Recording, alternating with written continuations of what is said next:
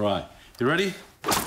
Wow, I like that. You just simply have a flick of the wrist, a proper semicircle. An eye in there, I blow like so. And things happen.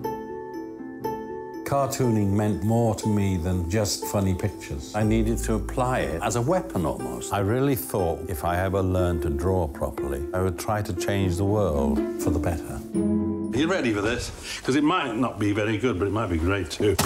Wow. Ooh, I love it.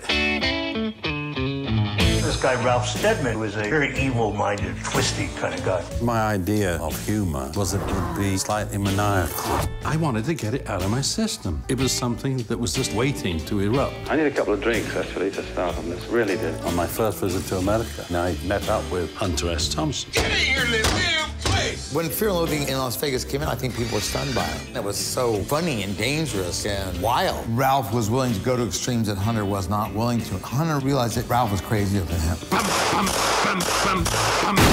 It was the essence of my work to distort and yet maintain the likeness.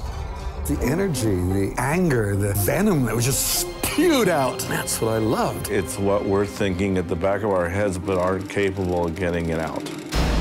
Look at Ralph as a person. Never met a warmer, generous. He's not his paintings. If you surprise yourself still, really, you could have a good trip. It's a good way to do stuff, for no good reason. Still as relevant today as it was then. Great. Amazing. Just incredible.